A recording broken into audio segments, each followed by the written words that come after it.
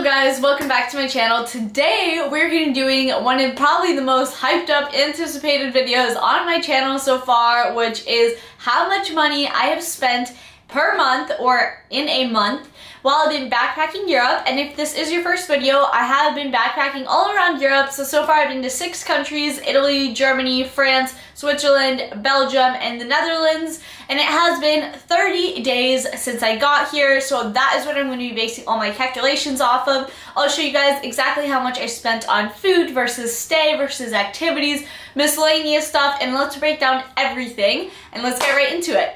Okay, so before we start, I did want to say that before I came, I did an estimated budget, which I will put up here if you guys want to see that, of everything that I thought I would spend on food, on stay, on everything else. And that came out to, and if I'm looking over this way, it's because my laptop is over here, but it came out to $80 to $91 per day estimated, and that includes everything other than travel, which I bought separate, which if you see in that video, I spent around $700 for the flight, $700 for the Eurail, so $1,400 total.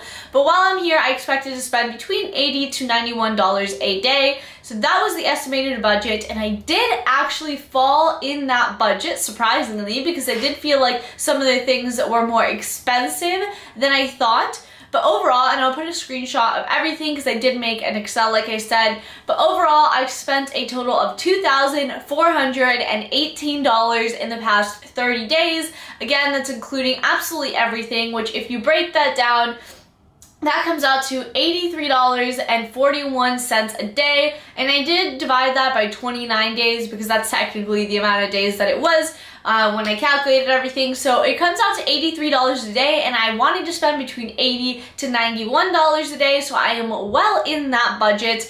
So like I said, $2,418 was what I spent total. Now let's break that number down into what exactly I bought and where my money actually was allocated. So again, I am going to put a screenshot up, but I did make a pie chart so that I could break down the percentage of everything. And in food total, I spent around $1,097. That comes out to around $37 a day on food. So I did spend the majority of my money on food, which of course that's what you're going to spend the most of your money on, because a lot of the activities I do are free, and then the stay isn't going to be that much as well. So that is how much I spent on food.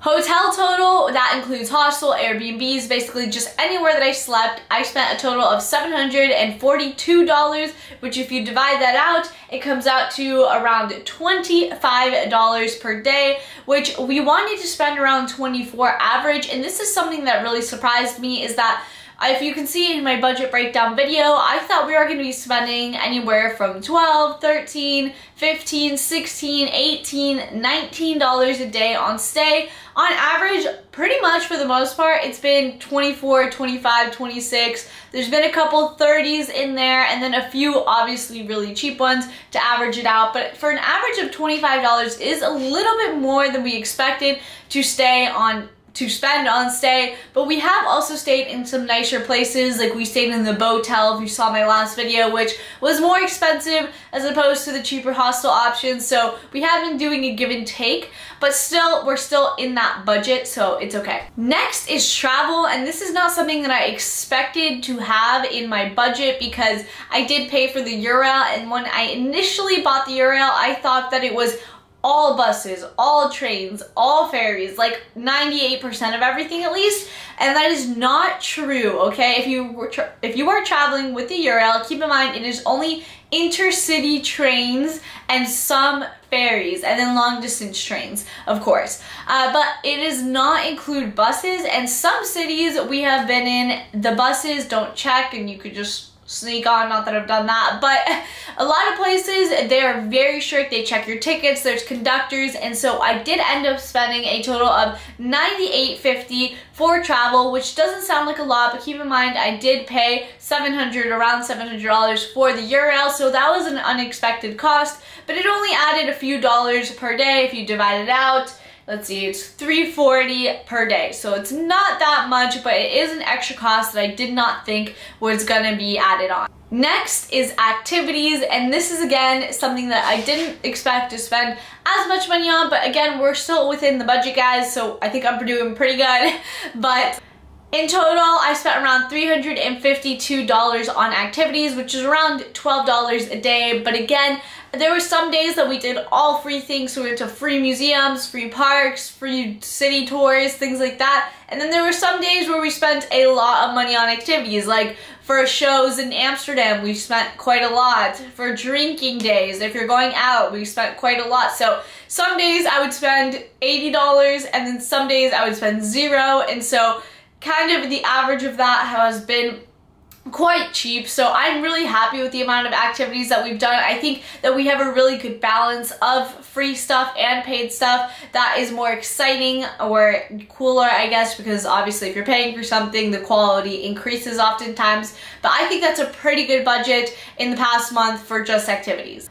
Lastly, I did have a miscellaneous category, and that's just anything that we did not expect that didn't fall into any of those other categories. For example, I did end up checking in my bag whenever we did fly here, and I didn't mean to do that, but when I got to the hotel. When I got to the airport, it just seemed like much more of a hassle, and we were taking 3 planes, and I just thought, if one airline doesn't want to let me on with the bag, it's going to be such a mission that I didn't just check it in and pay the extra $75, because at the end of the day, it's not going to make or break me. So for miscellaneous stuff like that, I spent a total of, so for miscellaneous, it was just that $75, which comes out to just $250 a day. So again, not really that much, but I did want to include it in there because it is something that I spent on this trip that, again, I wasn't expecting.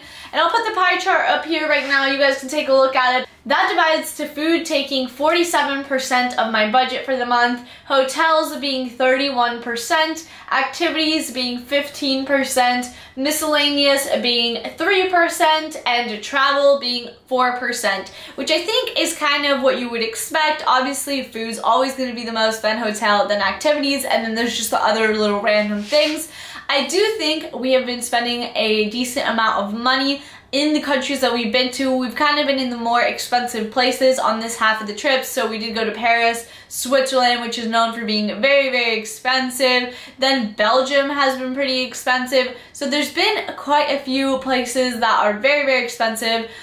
So I think that adds into it, but again, I'm keeping within my estimated budget, which is very, very good, and I hope that this kind of gives you guys an idea of how much you will actually spend, because obviously an estimated budget and the real thing can sometimes be very, very, very different.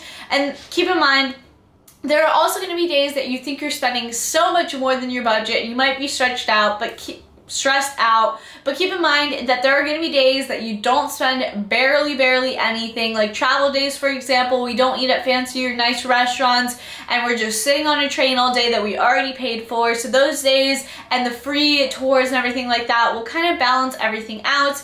If you do have any questions about my budget further in detail or anything like that, or you'd like to see the specific breakdowns of anything even further into like the type of food or whatever, you could just let me know down in the comments below. I hope this video helps you if you are planning on traveling to Europe. I hope it doesn't scare you, because I really think more people should get out there and see the world, because so far, guys, this has been one of the greatest experiences of my entire life, and I'm not just saying that. I actually swear it has been. So get out there, see the world, and I hope this video helped you. Leave a thumbs up if you liked it. Please subscribe. We're so close to 1,000, guys. I really want to get there before I leave Europe. And I'll see you on my next video, which will probably be a Belgium vlog.